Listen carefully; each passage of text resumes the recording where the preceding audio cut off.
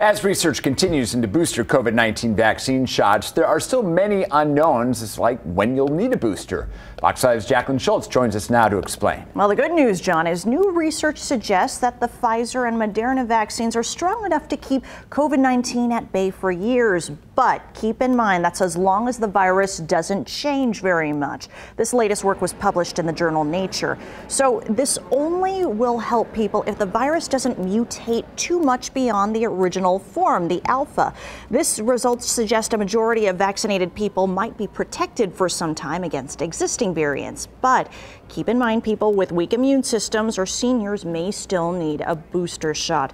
The World Health Organization is considering options for this. Here's a look at some of the options they are considering. They may suggest an annual dose for all populations.